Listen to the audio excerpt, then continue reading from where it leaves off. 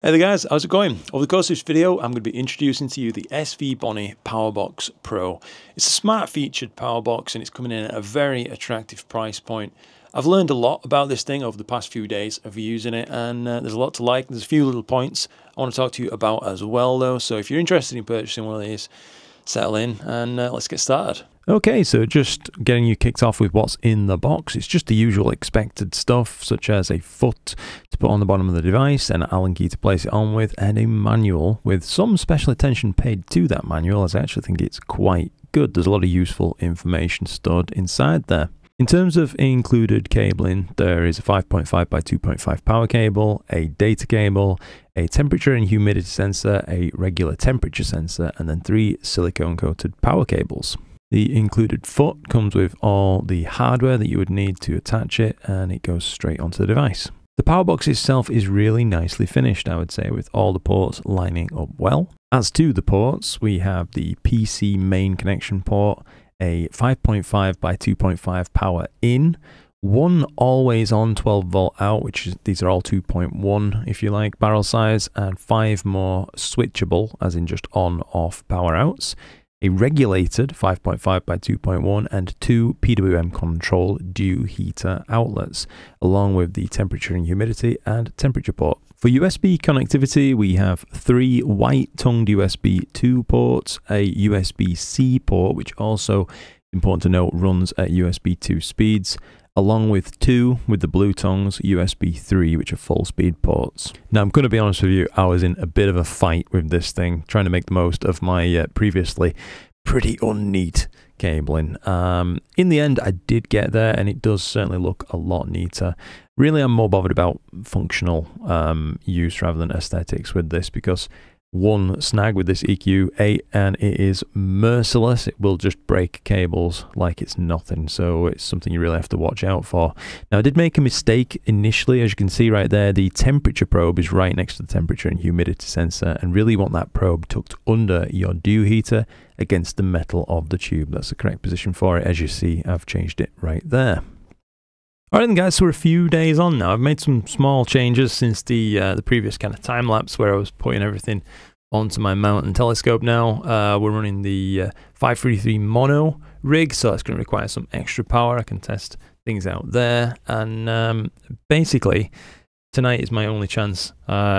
Upcoming, the weather forecast has not been good, but I wanted to take this opportunity under some actual clear skies to just check things out a little bit for you. And I have encountered a few small problems, which I'm going to talk to you about right now. I'm going to kick things off with them, basically, before we get on to the rest of stuff. So the gauges are all working, it seems, properly, but the ambient temperature and ambient humidity both read a smidge high, I would say. It's nothing drastic, but slightly high. I think they're off by about 3 degrees or so. I reckon it's actually about 4 degrees out there, ambient air temperature, and about 80%-ish humidity, maybe just a touch higher than that from my other sensors that I own. Now, I can't guarantee that my other sensors are perfectly accurate either, so I don't know. The truth is probably somewhere in between them, as it usually would be, as you'd expect. But the other issue that I encountered, this is like a bigger issue than just a slight temperature mismatch. The PWM1 control, so it's a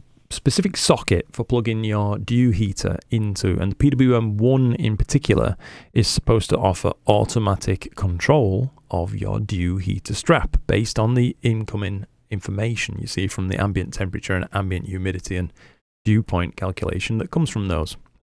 The problem I was having is that no matter what I put on in here, the level of the output, could not get it to trigger, even when the lens temperature was reporting way lower than the dew point. Obviously, it's a skyward facing surface, so on a clear night, it radiates all its heat off and cools below ambient temperature. That's, why you end up with surface frost on things sometimes, even when it's not actually, 0 degrees outside. Just that same kind of radiative loss.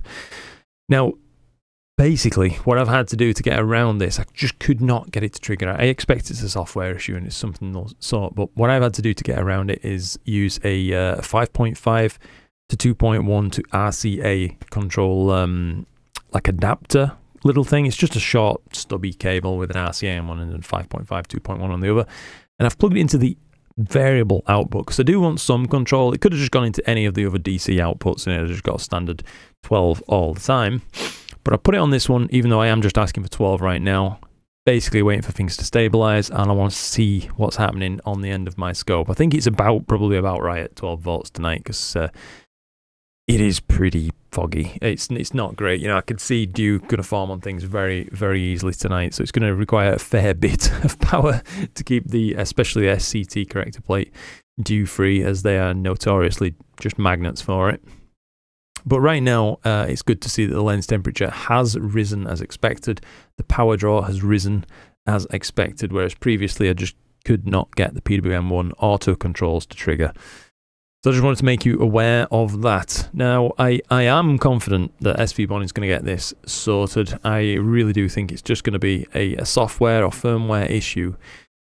I went to this website to try to update the firmware, but sadly the firmware updater is in Chinese, and I didn't want to trust, you know, like some sort of phone-based translation app or something like that, in case, you know, in case there was a translation error, and I ended up wiping it or something by accident. Just not worth the risk, because it's working kind of as is, to a point where I'm happy to continue just using it anyway and wait for the incoming updates. I'll let SVbony know about this problem, of course, but I also wanted to let you know, because I realise this is probably going to be a fairly popular device.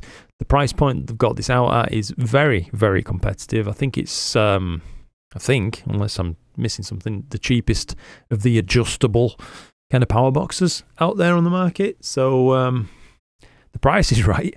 It just needs those last few kinks ironing out, and then you know, I'd be more than happy to kind of recommend it. I would still recommend it if you're just happy doing as I've said and using the variable output yourself to control if you wished, but you know, and then wait for them to fix it like I'm gonna do. Anyhow, that's really all the update I had for you. Everything else about the device is working completely as expected.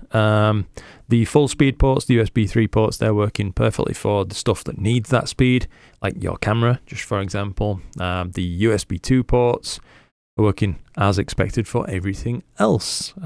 Guide cameras and, you know, you name it, focusers, etc. Everything is neat, and I'm very low on snag hazards right now, so I'm pretty happy about that. My cable management might not be the neatest, but you know, it's safe. At least I know that it's safe, and that's some peace of mind, really, right there.